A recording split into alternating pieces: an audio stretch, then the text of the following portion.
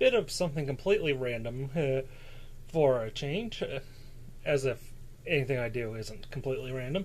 But I was given this as a gift, a bottle of Riesling, 2003.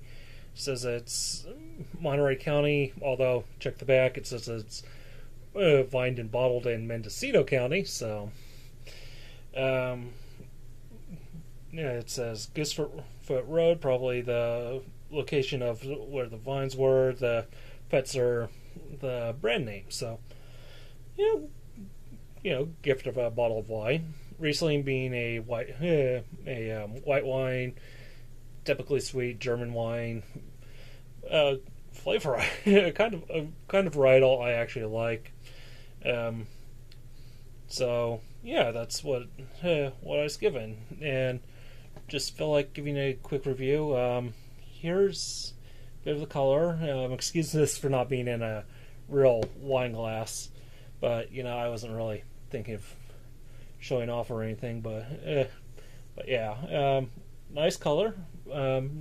Decently clear, a little bubbly, but when you're talking about a sweeter wine like Rieslings usually are, you expect that sort of thing. The aroma on it is very floral, so you get a good smell, and it's nicely floral. Don't really know what kind of flowers they'd say it is, but flavor is. The bottle says it's pear and apricot. The apricot is very apparent, but it's also very good flavor for a straight up Riesling. So that's what that. So good flavor, good smell, really good taste. If you're into like a sweeter sipping wine, just good one for a dessert wine. This is definitely good for that. Wouldn't necessarily say it's for too much for serving. With most meals, because drier is good for going with meals. Very good wine. Very good gift of good wine too.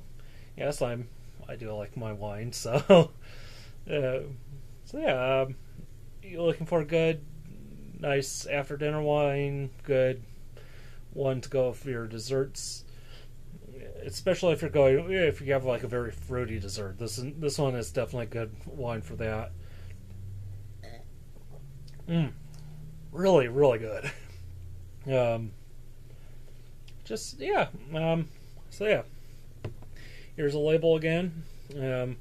2003 Riesling from Fetzer, Goosefoot Road, or whatever that was. Even though it says on the back that it's Mendocino County, not Monterey County, so who knows what's up with that labeling. Yeah, good.